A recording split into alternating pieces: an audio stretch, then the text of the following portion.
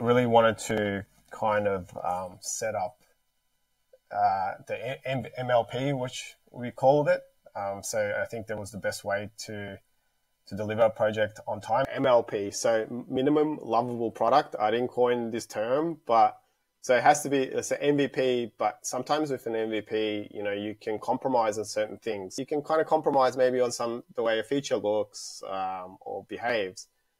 Unfortunately, with the new website, we couldn't really compromise on how it looks. In the marketing space, if we just tried to deliver an MVP, you know, I think that really wouldn't have worked out. So like you said, it had to really be something that also was marketable. So we had to actually, focus still on that, but try and deliver the whole new platform, you know, as an MLP. So